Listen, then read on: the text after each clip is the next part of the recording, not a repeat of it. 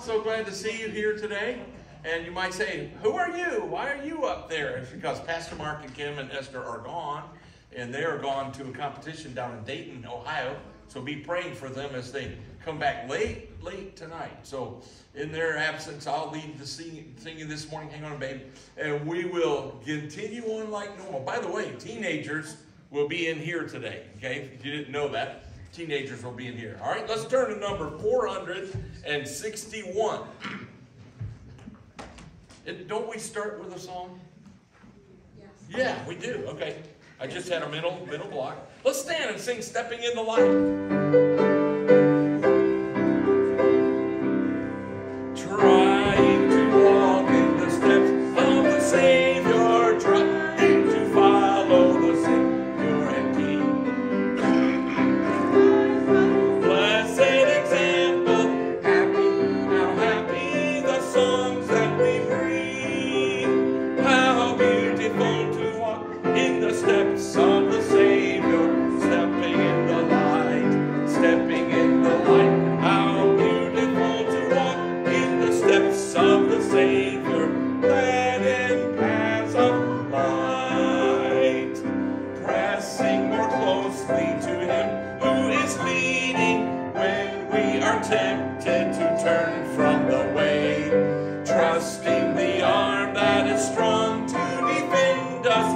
Happy, how happy our praises each day. How beautiful to walk in the steps of the Savior, stepping in the light, stepping in the light. How beautiful to walk in the steps of the Savior, led in paths of light. Let's sing the last. Trying to walk in the steps of the Savior, upward, still upward, we follow our guide.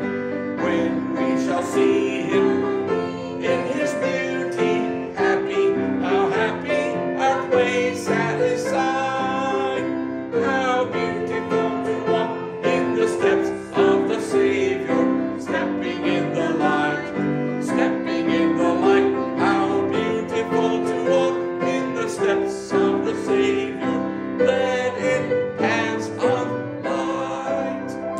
Sorry about my voice cracking up, but you know, we just sing a joyful noise unto the Lord. Let's take our Bibles and do the pledges at this time, all right? Let's start with the Bible. I pledge allegiance to the Bible, God's holy word. I will make it a lamp unto my feet and a light unto my path, and I will hide its words in my heart, that I might not sin against God.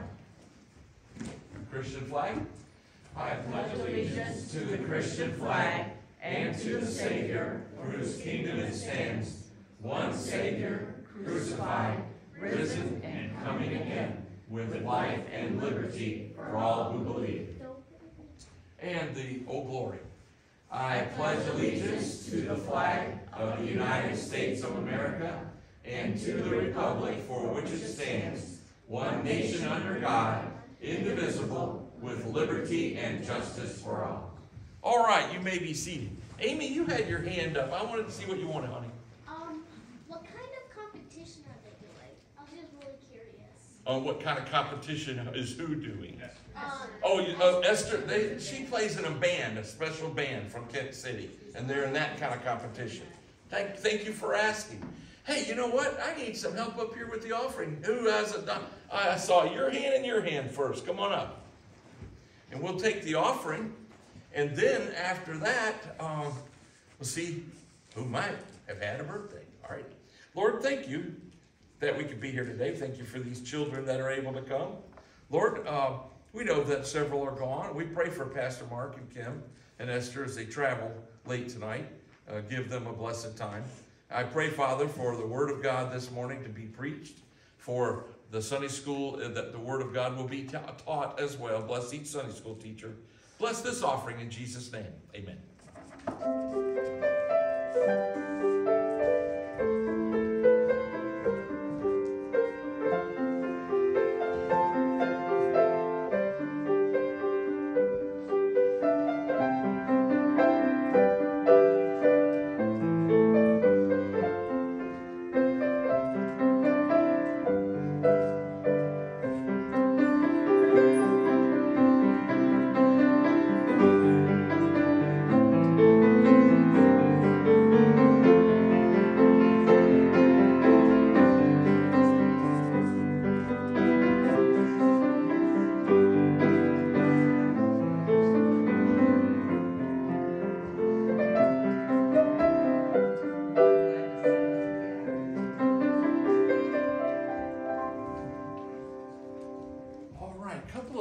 announcements. I want to make sure that one of them that's not in the bulletin is this Saturday is a progressive dinner for the teens.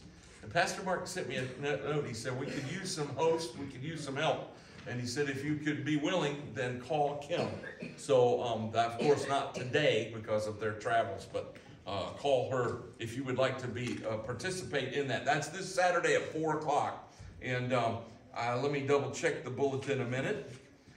Forgot to read something very, very important. Here it is. Thank you for all of your prayers and flowers and thoughtful kindness you sent our way in Steve's homegoing. You are dear to our hearts. We covet your prayers. In memory of Steve, love, Lorene.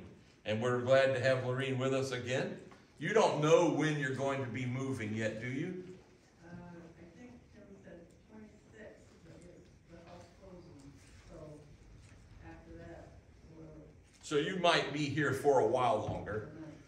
Let's see, today is the 23rd, isn't it? 23rd? And closing, that means you might be gone next week or the week after. Well, we're praying for you. And Lorene was just sharing with me this morning what it's like to pack up a house. How long have you lived in that address? 37 years. How many? 37. Woo! That is a difficult process, isn't it? We're going to be praying for you. We're sure going to miss you. We sure are. Be sure to look at your bulletin. They're available back there. And I'll mention the other announcements a little later on. And who's had a birthday? Anybody? Whoa, yeah, come on up.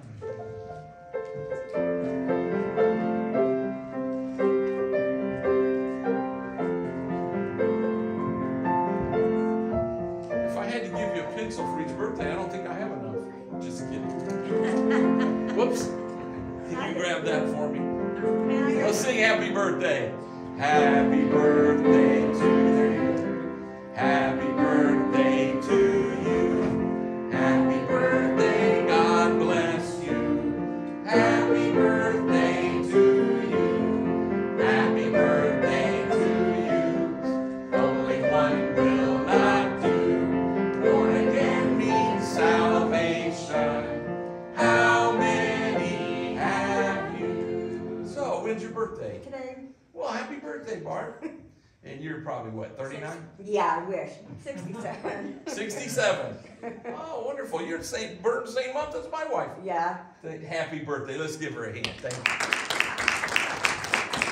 Amen. Anyone, how about anniversaries? April's a good month to get married. Is anybody in that category this morning? Nope. All right. We're going to stand and sing before we go to our classes. This little light of mine. Does anybody want to come up and help me? I'm in need of help. Come on up. I'm in need of help. I'm like a poor excuse of a song leader. I need help. Yeah, awesome. Now we got to use our light, all right? Let's sing. This little light of mine, I'm going to let it shine. This little light of mine, I'm going to let it shine.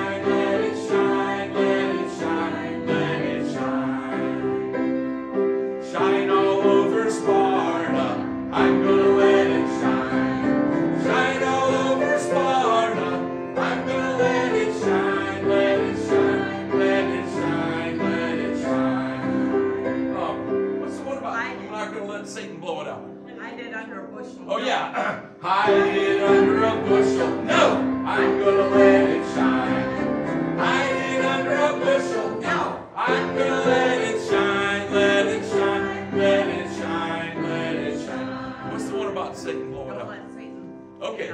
Don't let Satan get out. I'm gonna let it shine. Don't let Satan get out. I'm gonna let it shine. Let it shine. Let it shine. Let it shine. Let's give them a hand. They did a good job helping me this morning. Thank you, children. Appreciate it so much. You're dismissed. Did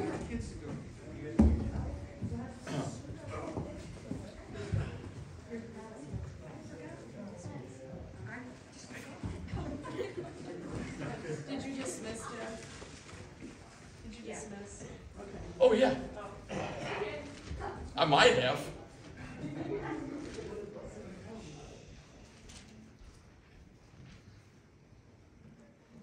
We left off in John 8. We'll go back there in a minute. Let me find my prayer requests. Here they are. It's good to see Walt here this morning. I have him down on the prayer list. I wasn't expecting him to be here, but he's here. And he's probably got about, what do they call it, cabin fever, about raring to go, because he's not been able to do much. And so we're thankful that he's doing as good as he's doing. Well, if you didn't hear, I tried to get it out there yesterday morning, but Friday night, Hannah had little Luke Willard Joseph, 8 pounds, 14 ounces. So that's an answer to prayer. And I heard that Stephanie Marks had her baby. I didn't catch what she had, but praise God. A boy? Praise the Lord for that answer to prayer as well. And so those are some praises about additions. Amen. I want you to keep praying for Patty Sobchak. You know, Patty and Joe have been coming to our church about a year. Joe got saved back in November. We're thankful for that. But she has sepsis and pneumonia. And I've been in contact with him about her condition. She's laying low. She's at home, just taking it easy, doing what she's supposed to be doing. He's keeping an eye on her. But that's very serious. So pray for Patty. Of course, that's Audra's mom and dad. Audra and Sam are neighbors. Mentioned Walt. Let's keep praying for him. Howie and Dorothy. I put out a special prayer request the other day because Dorothy's going through so much with Howie's situation. I got a good visit with Howie. I think it was Thursday. And yeah, it was Thursday. He was in good spirits and he was eating, which was good sign. He's at Valley View on 4 Mile. I also had a good visit that day with Donna Ridgway. Keep praying for her. She's going to be moved to an assisted living place in Cedar this coming Friday. So pray for Donna. Also, Dorothy's daughter, Rachel Brockway, had some cancerous lumps removed this week. And so we're praying for her. Pray that they got all of that cancer. So keep her in your prayers. I mentioned Pastor Mark and Kim and their traveling mercies. Don't forget to pray for Pastor Richard Yates down in Florida. Our building project. Oh, it's so frustrating. I've been waiting to hear from them about the forms I've got to fill out. Now I've got to go over through that again and say, where are these forms? I went a week and a half ago in person, you know. So I don't know what the holdup is there. I don't think they're going to be a whole lot of help. But we just have to keep trying, okay? We're not going to give up. So pray for that. I've been talking to Corey about the septic system. It's going to happen when it's going to happen. He's got to finish another job before they can come here. So that's all in the process. Do you have any prayer requests this morning that you'd like to mention? Don't forget that tonight we have a deacons meeting. Also, Tuesday night is our quarterly business meeting at 7 o'clock. Don't forget that. Hopefully we can have enough people to have a quorum. I have faith that we will. So praise the Lord for that possibility. I'm going to write down unspokens. How many of you have an unspoken this morning? All right.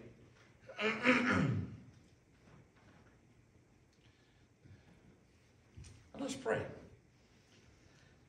Heavenly Father, thank you for answers to prayer like Hannah's delivery of little Luke and Stephanie having her little boy sometime recently as well.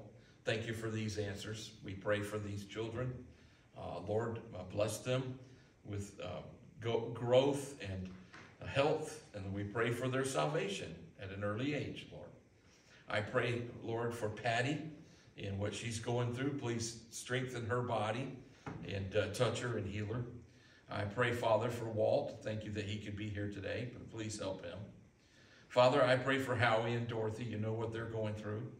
And I know Dorothy's possibly going home this weekend from her daughters. I pray for her other daughter, Rachel, as she's dealing with the aftermath of this 2 lumpectomies. Give her complete recovery, Lord, and I pray that you would cause her cancer to be totally gone. Please protect Pastor Mark and Kim and Esther as they're on the road. They're driving for the school tonight. They won't be getting back till very late. Give them safety, Lord. Lord, Donna Ridgway, such a sweetheart, sweet lady. She's discouraged. I pray that you would encourage her through the comfort of the Holy Spirit. Lord, I pray for Pastor Richard Yates down there in Florida. Keep him and Lord, help him to remember that you're always with him. I pray for the building project in all phases. Help that, Lord, to get going. And I pray for these unspokens that are raised. Bless now our study in the Word. We ask in Jesus' name. Amen. Now, we went through most of 8 last time, but we're going to back up just a little bit because I want to remind you of the virulent hatred these men had for our Lord. And that doesn't surprise us when you see people today. Nowadays, you come across somebody, you can just tell they have not only a hatred for the things of God, but they hate you because you identify with the things of God. Jesus said, marvel not if the world hate you, because it hated him first, but we should not marvel. It shouldn't surprise us if we're hated by the world. And you don't have to do anything. That's kind of that phrase, hated without a cause. That's the case. You don't have to do anything. Just being who you are is enough to elicit their hatred. And that's sad. But you know, the Lord, he put up with this. I'm going to back up to 31. We read through it, but I want to repeat that section. I think it's important because we see the source of there. I'm in John 8, verse 31. This said Jesus to those Jews which believed on him, if you continue in my word, then ye are ye my disciples indeed. And ye shall know the truth, and the truth shall make you free. The wonderful freedom from many aspects.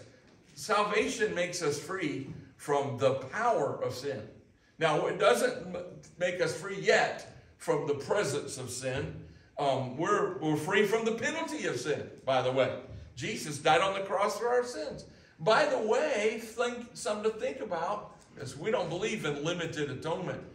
There's a verse where Peter's talking about those people that they are false teachers. That says, even denying the Lord that bought them.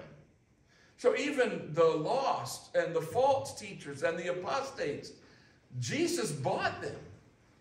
But that's part of the whole, record against them is their sins were covered at the cross, but it don't count because they don't put their faith in Christ. And so it says, even denying the Lord that bought them. Excuse my throat this morning. But we are not only saved from the penalty of sin, Christians, we're saved from the power of sin. Now, we still have a sin nature. Sin is powerful, it's deceptive. If you allow it, sin only gets a grip in your life in what you allow, because you now have the Holy Spirit, and greater is he that is in you than he that is in the world. If you will submit to the Holy Spirit, you can have victory in many areas of your life. But I'm looking forward to the day when we will be saved from the very presence of sin. Isn't that exciting? That happens after our deaths or after the rapture. And at that moment, at the rapture, we're changed. And this body is changed and fashioned like his glorious body. And we will not ever have another thought that's sinful or ever commit another sin again at that point. We don't believe or teach a eradication of the sin nature. There might be some groups that teach that. Some people that claim, I haven't sinned in 10 years. Or those are false. Read 1 John 1:8, where if we say we have no sin, we deceive ourselves and the truth is not in us. And 1:9 is for us all. But anyway, I look forward to that fact that we're going to be saved from we are saved, but from the very presence of sin. But we're free indeed. He shall make you free. They answered, we be Abraham's seed, and were never in bondage to any man. How sayest thou, ye shall be made free? Wrong. They forgot about Egypt, where the very place that Israel was birthed out of Egypt. Hosea 11:1, out of Egypt have I called my son. The very place is the birthing of the nation in slavery and bondage. And God gave them a great, mighty deliverance. But they somehow forgot that. They're thinking and hearkening back to Abraham and forgetting about the times 200 or 300, 400 years later. Well, Jesus answered them, Verily, verily, I say unto you, whosoever committeth sin is the servant of sin. And the servant abideth not in the house forever, but the Son abideth ever. If the Son therefore shall make you free, ye shall be free indeed. Let me just say something, that a transition that happens here. It's a great one. Before we were saved, we were the servants of Satan. We were the children of the devil. After we got saved, guess what happened? An adoption took place. An adoption into the family of God. We're no longer servants like a slave is a servant and isn't part of the will. A slave might be told, go here, do this. And when he dies or the master dies, that servant may not get anything. But a son is an heir. And we are joint heirs with Christ. So he says, ye shall be free indeed. I know that ye are Abraham's seed, but ye seek to kill me, because my word hath no place in you. I speak that which I have seen with my father, and ye do that which ye have seen with your father. Now notice they start getting really hateful here, really mean. They answered and said unto him, Abraham is our father. Jesus saith unto them, if ye were Abraham's children, ye would do the works of Abraham. But now you seek to kill me, a man that hath told you the truth, which I have heard of God. This did not Abraham. Ye do the deeds of your father. Then said they unto him, we be not born of fornication. We have one Father, even God. So they are accusing Christ of being an illegitimate child. Because they listen to the rumors. They listen to the lies. They don't know that he's not actually from Nazareth. He's from Bethlehem. They don't know that he's not actually a son of Joseph. He is the Son of God. He had a virgin birth. And they don't know a lot of that. And then it says, if God were your father, you would love me. For I proceeded forth and came from God. Neither came I of myself, but he sent me. Why do you not understand my speech? Even because you cannot hear my word. But listen to this. This is a very important verse, 44. Ye are of your father the devil, and the lusts of your father ye will do. He was a murderer from the beginning, and abode not in the truth, because there is no truth in him. When he speaketh a lie, he speaketh of his own, for he is a liar, and the father of it. Two main sins right there. Murder and lying that Satan authored. And of course, he was the one that committed the original sin of pride and so forth. And because I tell you the truth, you believe me not. Which of you convinceth me of sin? They could not point to any sin that Jesus had ever done, because he was holy, harmless, undefiled, separate from sinners, and higher than the heavens. He that is of God heareth God's words. Ye therefore hear them not, because ye are not of God. Interesting. He's speaking to spiritual leaders. He's speaking to people that are thought highly of, thought of as the spiritual leaders in the community. And he said, ye are not of God. Then answered the Jews and said unto him, say we not well that thou art a Samaritan and hast a devil? Two points of slander. A Samaritan was a hated person.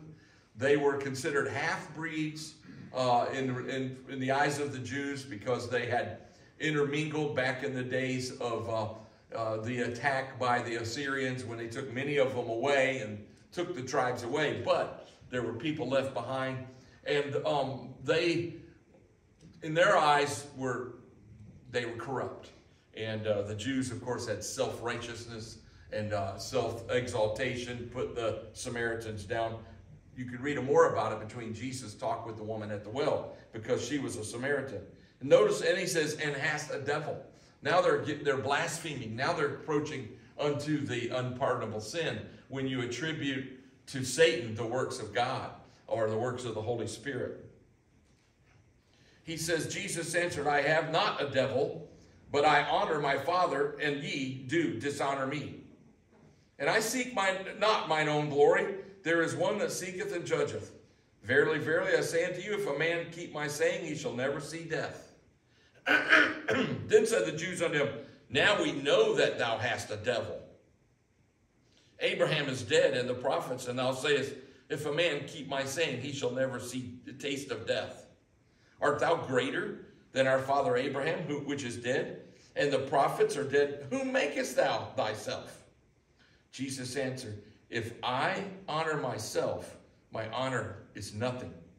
It is my Father that honoreth me, of whom ye say that he is your God. Yet ye have not known him, but I know him. And if I should say I know him not, I shall be a liar like unto you. But I know him and keep his saying. Your father Abraham rejoiced to see my day, and he saw it and was glad. Very profound statement. Then said the Jews unto him, thou art not yet 50 years old, and thou hast seen Abraham? Jesus saith unto them, verily, verily, I say unto you, before Abraham was, I am. Now he's claiming to be the great I am. And he is. Jesus is the one that spoke to Moses out of the burning bush. I am that I am.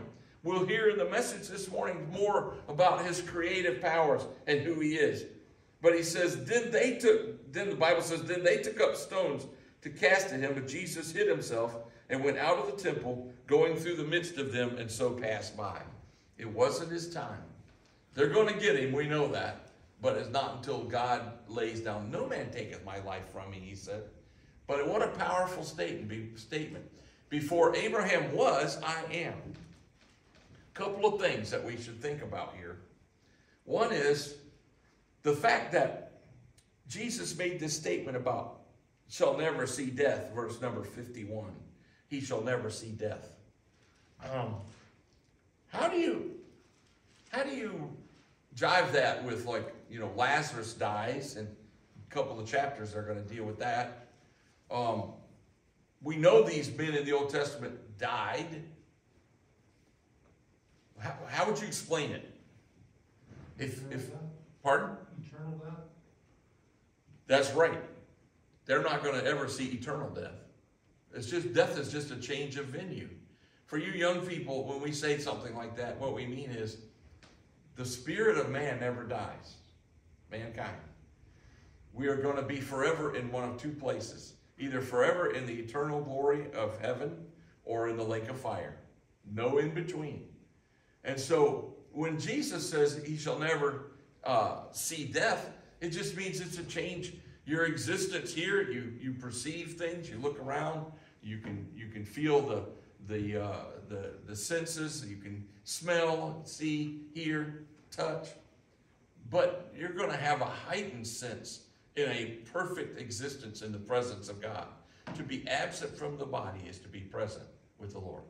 Just to take verse 51 and apply it to something he says later when we get to it, is chapter 11, verse 25. He says, I am the resurrection and the life.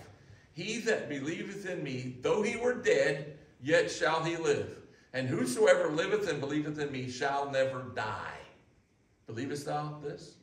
So the definition of die has to be looked at in a different way. People died. Abram died. Noah lived like, I don't know how many years, 300 or 400 years after the flood. Shem lived like 500 years after the flood, but they died. But they're in glory. They're with the Lord. And so, God, in talking to the Sadducees who didn't believe in angels and didn't believe in the supernatural and didn't believe in the resurrection, he said he's not the God of the dead, he's the God of the living. Talking about the God of Abraham and Isaac and Jacob. He's the God of the living. That's what gives us hope. We know, I know my two dads are in heaven. My real dad and my stepdad, I believe they're in glory. They're saved. My mom is up there, my grandmother, my little grandson Jacob, and other grandchildren that didn't know, never saw. They died in the womb. I believe I have two siblings up there, Caroline, and I have a sibling. My mom told me that she lost a baby before I was born. I believe they are there, and I'm going to see them someday. How about yourself? You know somebody's there that you love dearly. But when he says, shall never see death, I think Tom hit it. The death of eternal separation. The death that's returned in the book of Revelation. It's called the second death. The second death. Blessed and holy is he that hath part of the first resurrection. On such the second death hath no power. That's what you want to be, is part of the first resurrection. That's what you want to have. 2 births and you only have 1 death, or none. If you only have 1 birth, meaning not born again, you will have 2 deaths. Very, very serious. Wow, I feel like I've already taught the whole lesson. It's only 10 o'clock. Is that clock right, Victor? Okay, good. Anybody have a comment before we go further into chapter 9? Does this bring up something else you want to mention or talk about? Boy, these people were really hateful, weren't they? Have you ever felt that the glare of hate from somebody you didn't even know them? Maybe you knew nothing about them, but because they knew who you are or who you represent, they just can't stand you.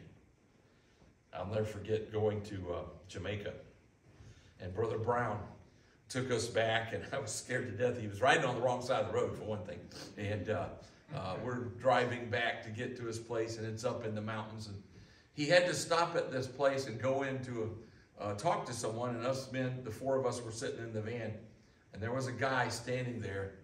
He looked like a gang member, tattooed all over, and he was looking at me. And I averted my eyes because to look at him would have been a challenge. But he was looking at me like, oh, man, if I could get a hold of you, I would tear you apart. That was the jive. The vibe I was getting. And, that's something to see people like that. Why? They have no cause. Jesus said it. He said, you're going to be hated. They took up stones to cast at him. They couldn't stand that he claimed to be the great I am. Well, let's go on to chapter 9. And Jesus passed by. As Jesus passed by, he just got away from these people that were going to throw stones at him. And he goes just enough out of their reach that he sees a man. And he saw a man which was blind from his birth. Think about that for just a minute. This guy never saw his mom and dad. He'd never seen a beautiful sunrise or a beautiful sunset. Never seen the colors of the rainbow. Imagine what it's like to be born blind. And his disciples asked him, saying, Master, who did sin, this man or his parents, that he was born blind? We have assumptions, don't we? If something bad is happening to somebody, we assume it's some kind of payback. We assume the worst. That's one of the dangers. A lot of times Christians are guilty of it too. Prejudging based on, somebody might be crippled, they might be blind. It doesn't mean that they are, directly because of sin. We know that all lameness, blindness, sickness is the result of sin. We know that. But their question, they're asking, did this man sin or did his parents sin? I love Jesus answered. Jesus answered, neither have this man sinned nor his parents, but that the works of God should be made manifest. Now what he means is this blindness is not because of his sin or not because of his parents' sin, but it's because I'm going to do a mighty work here. And so it has to do with God making manifest of his work. I must work the works of him that sent me while it is day. The night cometh when no man can work. As long as I am in the world, I am the light of the world. When he had thus spoken, he spat on the ground and made clay of the spittle, and he anointed the eyes of the blind man with the clay, and said unto him, go, wash in the pool of Siloam, which is by interpretation sent. And he went his way therefore and washed and came seeing. Now, I've been watching a really neat Christian man, a Jew that is a believer, online. It's called Israel, my channel. And he walks you all through the old city. He'll go, he's been all over it. Now, I feel like I've been back to Israel. The tours that this guy takes, it's really amazing. Well, his most recent was in the city of David. And of course, the traditional, without going into too much, they had it all wrong. The historians and the people had it all wrong. They called the city of David the western side, and it's totally wrong. He found, according to the spring, Gihon, and the water that flows there, and the way that Hezekiah built a tunnel so that water, well, that ended up coming down to this place called the Pool of Siloam. And right now it's a dry, you might call it an excavation site because they've discovered it and they're working on it. But you can see how it lays in relation to the old city. And it's part of the city of David. The city of David is a region south of the walls of the Temple Mount. And it's very, very interesting. So I was just watching this thing about the pool here called Siloam. So Jesus probably found this man up by the temple where he had been in this, verbal battle with these Pharisees and Jews. And then he sees this man and he spits on clay and puts it in his eyes. That's interesting. The Lord could have done it any way he wanted. He could have just said, be seeing. But he does this for whatever reason. Maybe it's to test this man's, desire to really see or not. But he went his way, therefore, and washed, and came seeing. The neighbors, therefore, and they which before had seen him that was blind, said, Is not this he that sat and begged? Some said, This is he. Others said, He is like him. And he said, I am he. Some people, hey, he looks like him. I don't think so. Yeah, it's me. I'm the one. I was blind, now I see. Therefore said they unto him, How were thine eyes opened? He answered and said, A man that is called Jesus made clay and anointed mine eyes and said unto me, Go to the pool of Siloam and wash. And I went and washed, and I received sight. Then said they unto him, Where is he? He said, I know not. They brought to the Pharisees him that aforetime was blind. And it was the Sabbath day when Jesus made the clay and opened his eyes. Oh, there's the great sin in their eyes, is that Jesus would do such a thing on the Sabbath day. And then again, the Pharisees also asked him how he had received his sight. He said unto them, He put clay upon mine eyes, and I washed, and do see. Therefore said some of the Pharisees, This man is not of God, because he keepeth not the Sabbath day. Others said, How can a man that is a sinner do such miracles? And there was a division among them. I can guarantee you Nicodemus was probably one of those saying, How can a man that do such miracles unless he's being of God? They say unto the blind man again, What sayest thou of him, in that he hath opened thine eyes? He said, He's a prophet. But the Jews did not believe concerning him that he had been blind and received his sight, until they called the parents of him that had received his sight. See how hard-headed these people are? Somebody has said something, and I probably will tear it up and not quote it properly. He is not so blind as he who will not see. That's these people. They refuse to see. Jesus has been reasoning with them for now 3.5 years, and they refuse. They will not. They will not. They will not.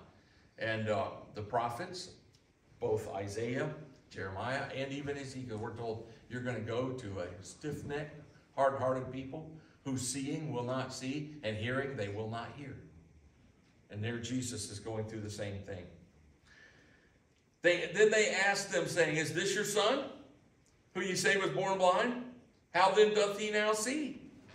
His parents answered them and said, We know that this is our son, and that he was born blind. But by what means he now seeth, we know not. Or who hath opened his eyes, we know not. He is of age, ask him. He shall speak for himself.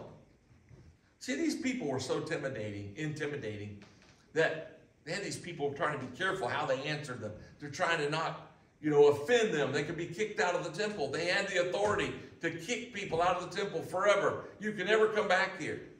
And that was very serious. Verse 22, these words spake his parents because they feared the Jews, for the Jews had agreed already that if any man did confess that he was Christ, he should be put out of the synagogue. Therefore said his parents, he is of age, ask him. Then called they again the man that was blind. And get it, they've already questioned him once. And they called him again and said unto him, give God the praise. We know that this man is a sinner. He answered and said, whether he be a sinner or no, I know not. One thing I know, that whereas I was blind, now I see. They said unto him again, what did he to thee? How opened he thine eyes? He answered, I have told you already, and ye did not hear. Wherefore would ye hear it again? Will you also be his disciples? This man was being pretty sarcastic with them. And we know that God spake unto Moses, as for this fellow, we know not from whence he is. The man answered and said to them, why, herein is a marvelous thing. And this is this common sense speaking right here. Herein is a marvelous thing. And I lost my place. Verse 30. That ye know not from whence he is, and yet he hath opened mine eyes. Now we know that God heareth not sinners, but if any man be a worshipper of God, and doeth his will, him he heareth. Since the world began, was it not heard that any man opened the eyes of one that was born blind? If this man were not of God, he could do nothing. I mean, somebody's teaching somebody a lesson here. Think about it. They answered and said, thou wast altogether born in sins, and dost thou teach us? See their presupposition? The same question the disciples asked in the first verse. Thou wast altogether born in sins. Well, weren't they also? See, they're so messed up in their own understanding of their condition. All of us were born into sin, folks. These men were high and mighty, self-righteous, and yet they were so far away from God. Humble yourself in the sight of the Lord, and he will lift you up. Admit that you're a sinner. That's the key. It says, and they cast him out. You dare to teach us? You're out of here. So they cast him out. Jesus heard that they did cast him out, and when he had found him, he said unto him, dost thou believe on the Son of God? He answered and said, who is he, Lord, that I might believe on him? Jesus said unto him, thou hast both seen him, and it is he that talketh with thee. And he said, Lord, I believe. And he worshiped him. Isn't that great? Here is a man that had just received his sight, but now he confesses Christ as his Lord. And I think it's also interesting that the Lord found him the first time, and the Lord finds him again, because he knows all things. He knew he was going to be kicked out. He knew he was going to be treated this way by the Jews. He goes and finds him.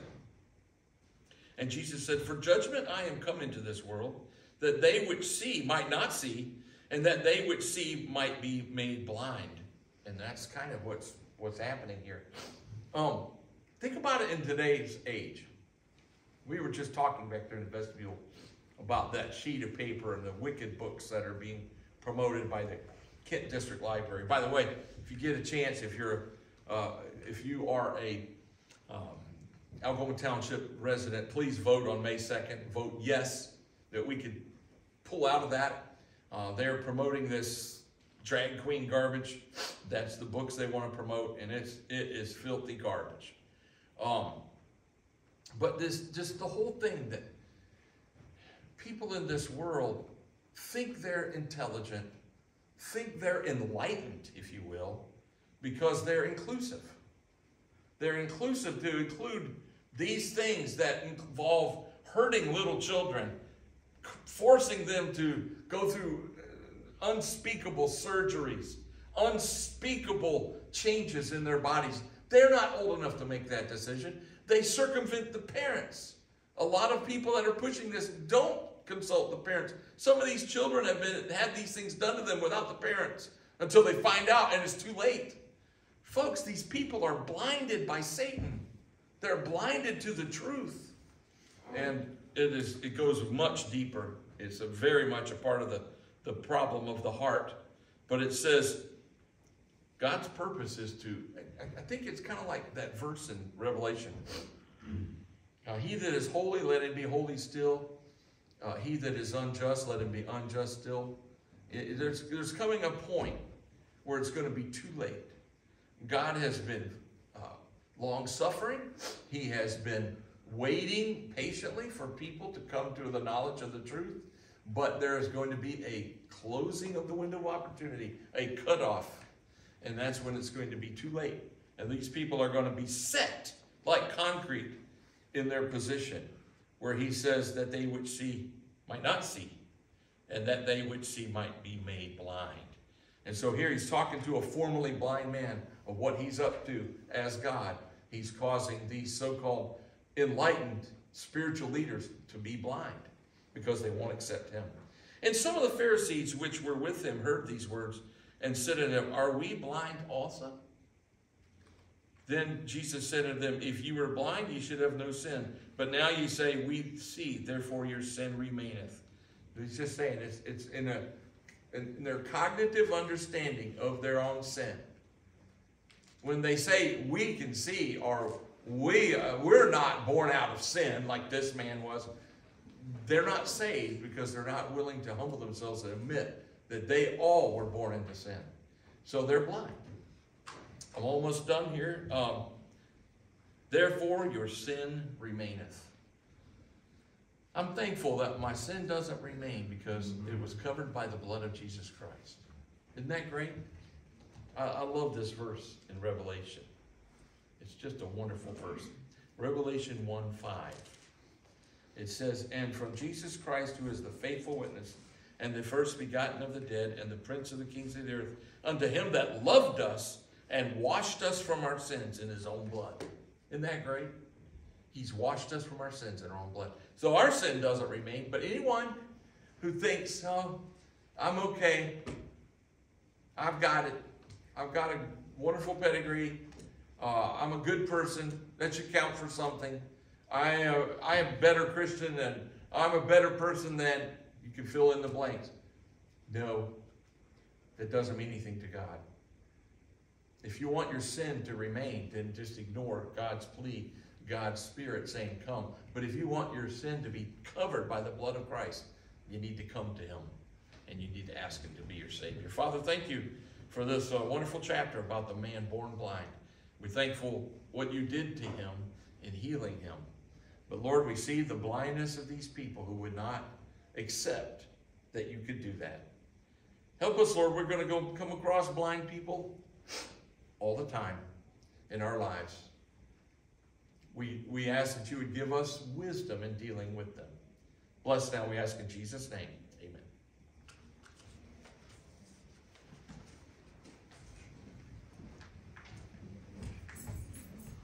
Pastor. I'm just going to go over here and shut this off for a second.